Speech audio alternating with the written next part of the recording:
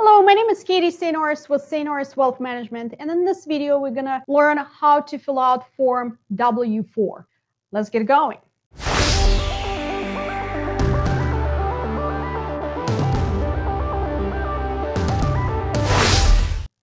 First, if you need to locate Form W-4, in case your employer didn't provide you with one, you can go to search browser of your choice and type in W-4.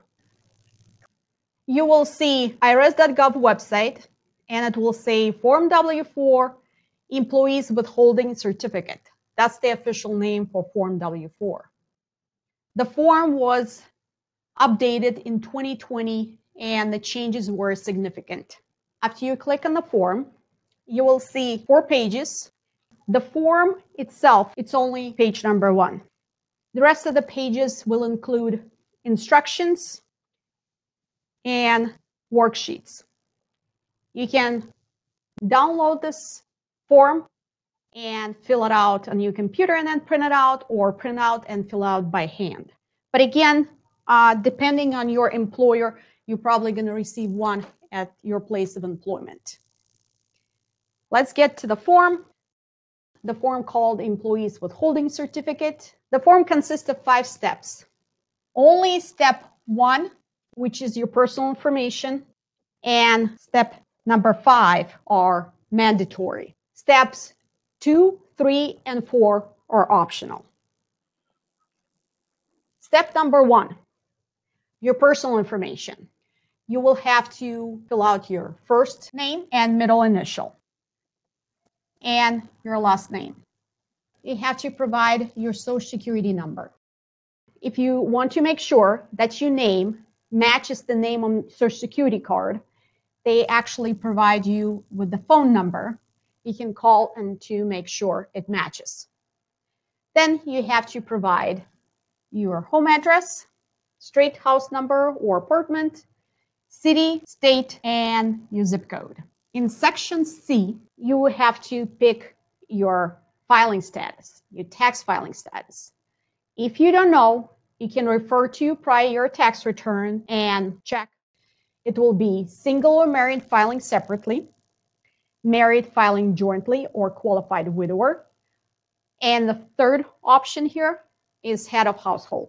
In our example, we're doing married filing jointly. You have to complete steps 2 through 4 only if applied to you. If not, you can skip to step number 5. If you skip to step number 5 and you're not going to complete steps 2 through 4, your withholding will be based on your tax filing status. Step number 2, you're going to have to fill this out if you have multiple jobs or your spouse works. In our example, we have a husband that has 1 job and a wife that has 1 job. You have 3 options. You only have to do one of the following. You can use A, Estimator at the IRS.gov website, which I highly recommend you use because it will provide the most accurate information. Next option, you will use multiple jobs worksheet on page number 3, and then you have to enter the result in step number 4C below.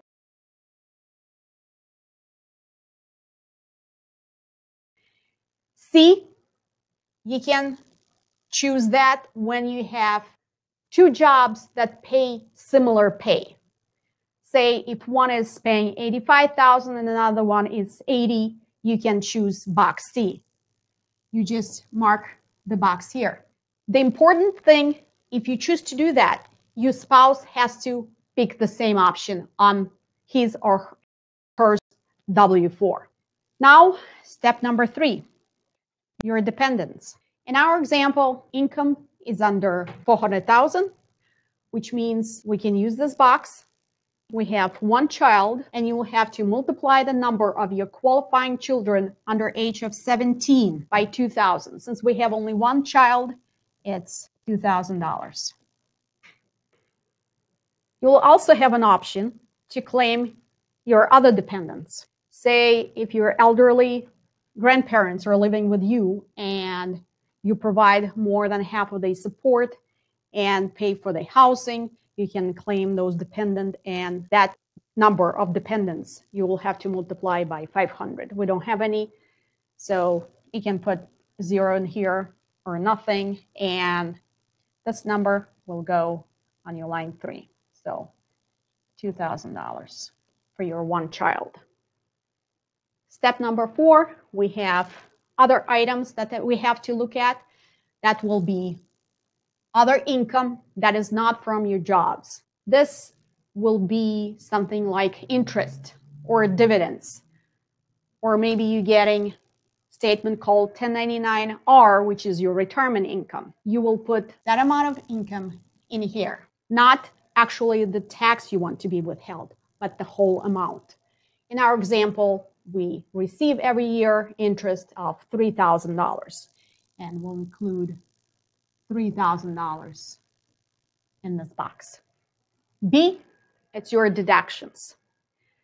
If you expect to claim deductions other than your standard deduction and you want to reduce your withholding, you're going to have to go and use, it's called the deductions worksheet on page number 3, and enter the results here.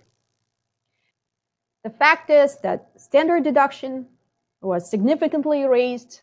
Now more often people use the standard deduction, and that 4B will just put 0. Step number 5, you have to sign it. If you do not sign it, you forget something happens, it's not valid. You'll have your signature in here, you will put your date. The bottom portion right here is for employers only. This is it. This is how you fill out form W-4. If you're starting a new job or your family situation changed, you got married, you had a child, I highly recommend you update your form W-4. Thank you for watching. Goodbye.